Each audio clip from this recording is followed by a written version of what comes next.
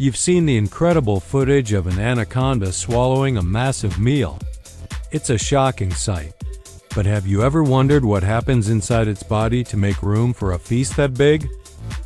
An anaconda's skin and ribs are amazingly flexible, but that's only part of the secret. Their internal organs, the heart, liver, and stomach, are not fixed in one spot. They can slide and shift inside the body cavity.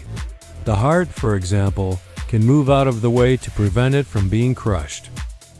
This incredible, almost bizarre, adaptation allows the anaconda to accommodate a meal that can weigh up to 150% of its own body weight. It's a unique and genius solution to a huge problem.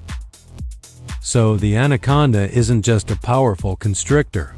It's a living, breathing puzzle, perfectly designed for its one purpose.